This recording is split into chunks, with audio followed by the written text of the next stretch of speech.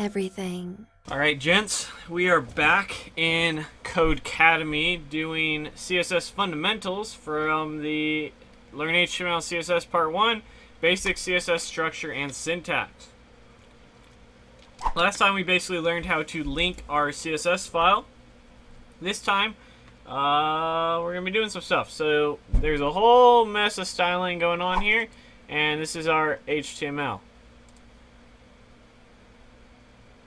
This is interesting. So there used to be a build web projects, and they've been incorporating them into this section as kind of like a prequel, I guess. So if we want to style,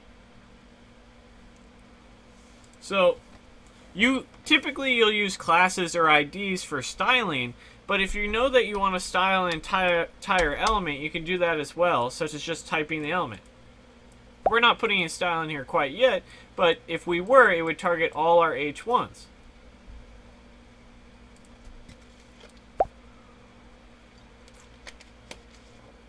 So, how do we set properties and everything like that? We have our selector, which is in this case our H1. We have an opening bracket and a closing bracket. That's basically where our code starts for the styling for that element and the code ends. Anything outside of there is not going to affect it.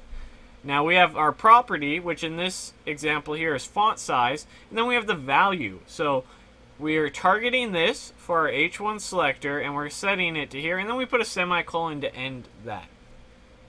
That's how we do this. That's how we do. That's how we do the CSS. That's how we do it. I don't know. What's up? There's a song. You guys know what song I'm talking. Anyhow, so here we're gonna go ahead and change the color to fire brick. Just gonna run that. So you'll see right there we have this nice red. Now we want to go ahead and reset the font size here. By default, some of these things may be already there. Like for instance, your anchor tag may already be blue. If we're resetting the default values for some of these. We're adding these values. So we're gonna go ahead and see right there. We've now reset this to a more reasonable size. Oh, excuse me, this was supposed to be for paragraphs. So we want to target our paragraphs. Just going to put a line in between. We're going to put font size 18px. There we go. So this is a little bit bigger now. All our paragraphs have kindly been updated.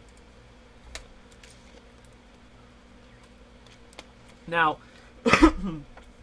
you can actually combine.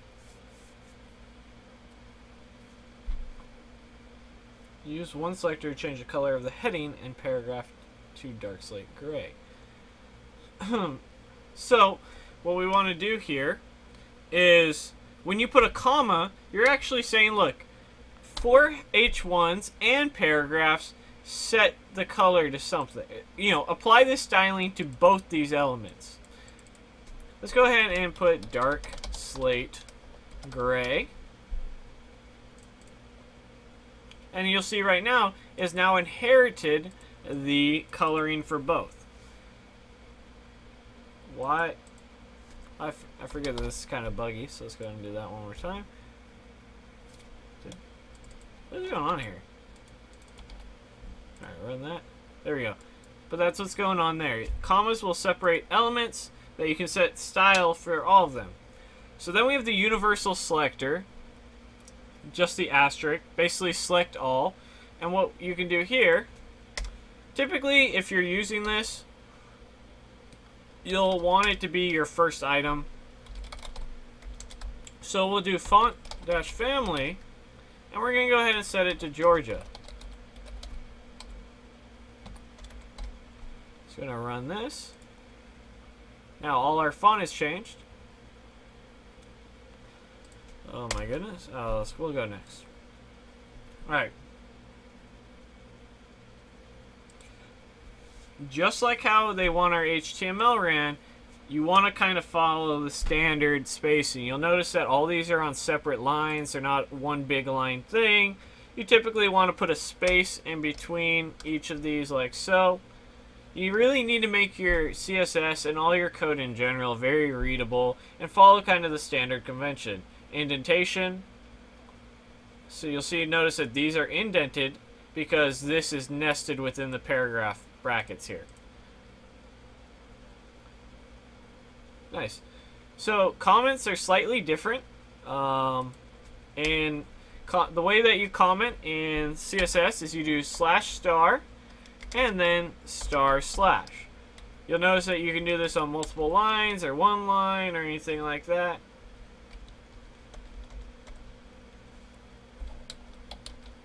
So we'll just put this is a comment. Go ahead and run that.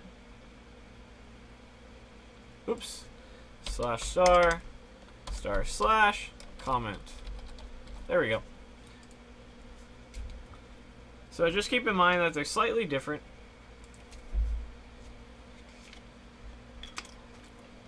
So this is pretty quick. But what we basically learned is proper structure. We learned that you need to indent when necessary. We learned how to do comments. We also learned how to set the properties and all those as well in our CSS styling. Definitely get comfortable with all this and try and keep everything together and just do your best with it. There's a ton of stuff in CSS that I don't know, and I've been using it for years, so it's definitely something that you just need to get comfortable with the basics, because there's a ton of more advanced stuff to come with this. But as always, guys, thanks for watching. Don't forget to like, subscribe, and share if you know anybody that would enjoy the video or needs help with this course. And a special thanks to you supporting me on Patreon. I appreciate it a ton. And thanks for watching. See you guys in the next video. Thanks for watching the video. Special thanks to our sponsor, Dev Mountain. Definitely check them out at devmountain.com. If you're looking for a bootcamp that's in front-end development, iOS, or UX, go ahead and give them a shot. Tuition includes housing, so you can get up and go and fully immerse yourself in the program. As always, thanks for watching. I'll see you guys in the next video.